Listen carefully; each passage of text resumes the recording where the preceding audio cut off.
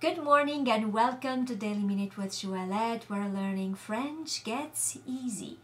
I am Llyane, and today I would like to talk about the expression this is, these are.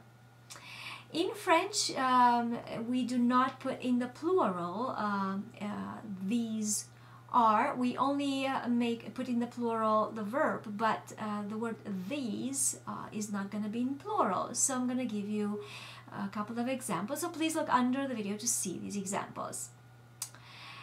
C'est mon crayon. This is my pencil. Ce sont mes livres. These are my books. As you can notice, ce in the plural is kept as ce and is not going to be pluralized as it would be c'est. So again, c'est mon crayon, ce sont mes livres.